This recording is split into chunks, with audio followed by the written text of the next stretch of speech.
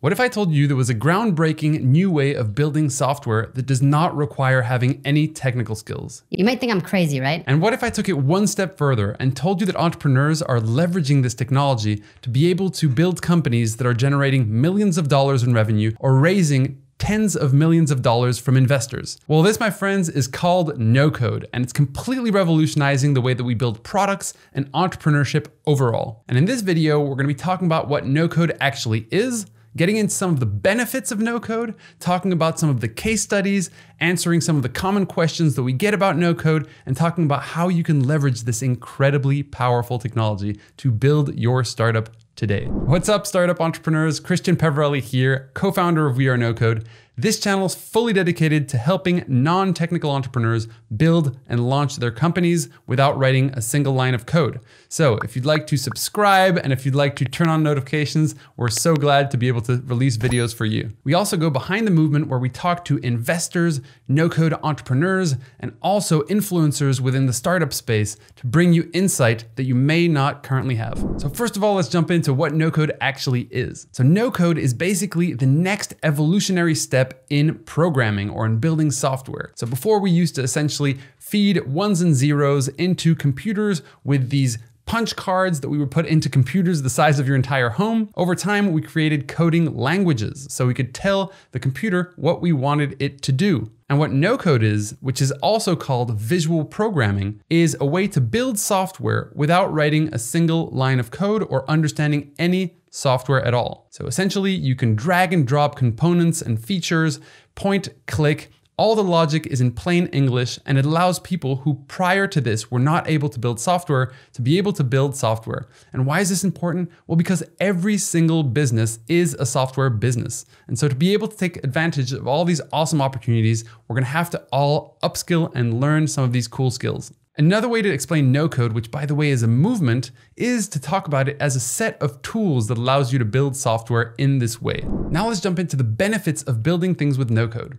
The first one is that it is much cheaper. If you were to hire developers, for example, it would cost tens of thousands of dollars to build a first product, whereas with no-code, you're really only paying for the platform fees. So we're talking about spending a couple $100s to build complex or simple software solutions. And part of the reason for that is that it requires only one person to do all of the things that usually takes several people: a front-end developer, a back-end developer, someone who does design, UI, UX, potentially even a product manager who would oversee the entire project and coordinate all of these different people. Now with no-code, you can actually do all of those things as one individual. The second benefit is that it is a lot quicker to build things with no-code. The easiest way to really calculate how long it might take to build something with no-code is to compare the number of months it would take with custom code. So usually about 12 months, 18 months to build something. It would take 12 to 18 weeks to build the same thing in no-code. And the reason why that's important specifically for entrepreneurship is because opportunities come and go. So sometimes those windows of opportunity have to be taken advantage of immediately. So speed to market is very important. And oftentimes when we're building products early on, we're trying to figure out what people actually want. So having the ability to quickly build things means that we can really adapt what we are building along the way and not have to invest a huge amount of time before realizing whether the market responds positively or negatively to a specific thing. The third key benefit of building things with no-code is that it is way quicker to learn. So on average, it would take a couple of years to become a good developer with custom code. However, with no-code, it only takes a couple of weeks to learn how to build simple software solutions like websites, and it takes a couple of months to be able to learn some of the more complex no-code tools out there. So this brings us to the next question. What's the best no-code tool? I get this question every single day. One thing that people should understand is that there is no best no-code tool. It really just depends on what you are trying to actually build. So if you're trying to build a mobile app, are you trying to build a web app? Are you trying to build a website? There are a handful of tools that we've curated and that we teach within our program at We Are No-Code, and I can talk a little bit about those right now. The first one is Webflow. It's a great front-end and CMS builder that allows you to build websites, but that can also build SaaS platforms. So it has a lot of flexibility and it allows you to build very beautiful online experiences. And it was specifically built for designers to begin with. Another tool that we love is Bubble. Now, Bubble takes a little bit longer to learn. It has a steeper learning curve, but on the flip side, you're able to build the most complex software solutions with no-code in the market today. You can even connect that with Pultarion, which allows you to build AI, and its robust capabilities when it comes to APIs or to database management allow people to build quite complex software. So this tool can be used to be able to build things like Uber, Airbnb, and many other platforms that we know in the market today. Now, if you're trying to build a mobile-first app, then Adalo might be the right solution for you. It allows you to drag and drop amazing components and to very quickly build out complex solutions. Other platforms like Airtable or MemberStack or Zapier are incredibly powerful and can be connected to platforms like Webflow to be able to build software as a service solutions or membership sites. And there's another awesome platform called Softer. Now, I won't get into too many more platforms because there are thousands of platforms in the market that call themselves no-code. But let's talk about a couple of case studies.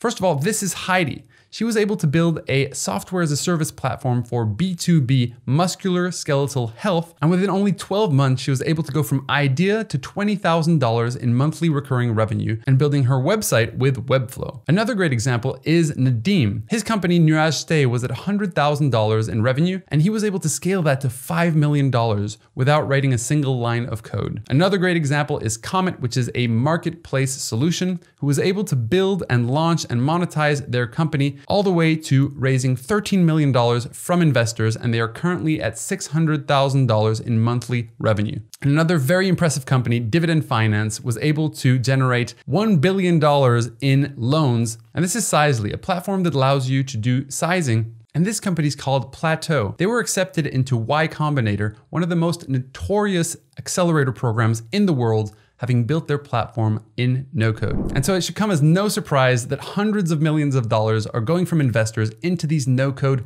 platforms.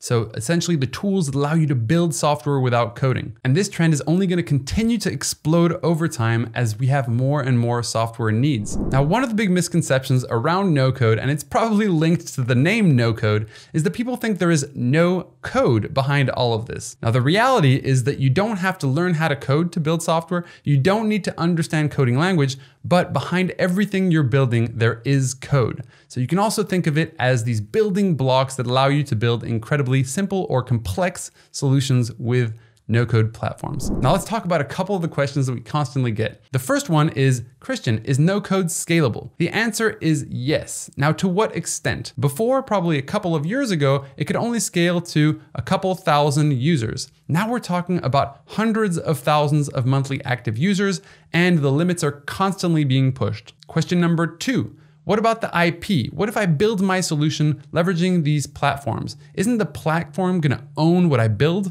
The answer is no. You own everything that you build on that platform, meaning that the intellectual property behind the build is yours. The basic rule is you build it, you own it. Question number 3, what about cybersecurity? Are these platforms cyber secure? Now, the best answer to this is to really talk about your alternatives. When you're building software with a small team of developers, those developers will usually be focused on specific feature sets and won't be able to go very, very in depth with the cybersecurity. Whereas when you're building with no-code, the platforms that you're building with are actively doing penetration tests, cybersecurity upgrades to be able to protect everyone who's building with their platform. So you're much more likely to have better cybersecurity than when you go after building it with a small team of developers. I hope by now you've already subscribed to the channel, and if you haven't, please do immediately. Now I want to draw the relationship between entrepreneurship and no-code. Jason Calacanis, who's a notorious investor in Silicon Valley, says that he believes that no-code is such a powerful thing. He says that the ability for someone who's non-technical to build a company, scale that company to hundreds of thousands of dollars in revenue without ever having to have a developer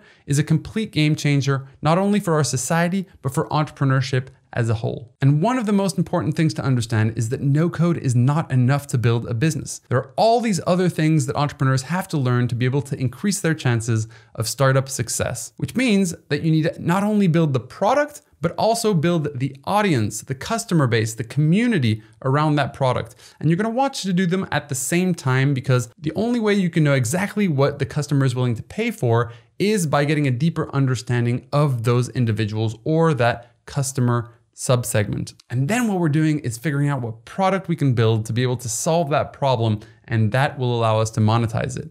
Now, the product itself and no-code itself allows us to scale that value proposition, or the value we give to the customer, to millions of people worldwide. However, the value proposition remains the core of what people are willing to pay for. And in a world where only 0.3% of the population knows how to program and has built every single app that you know of today, every single website you've ever interacted with, we know that having the ability to build things with no code and increasing the number of people from 0.3% to like 20 or 30% of the population, it's going to completely revolutionize the way that we interact with the web. And it's going to empower an entire new generation of entrepreneurs, and it's going to level the playing field for non-technical people. So there has never been a better time to build your startup as a non-technical founder. And if you want to learn a little bit more about all this, you can check out our website at We Are No Code. Check out these videos, follow this channel. Love to see you in the next one. Hope you're having a lovely day. Let's go.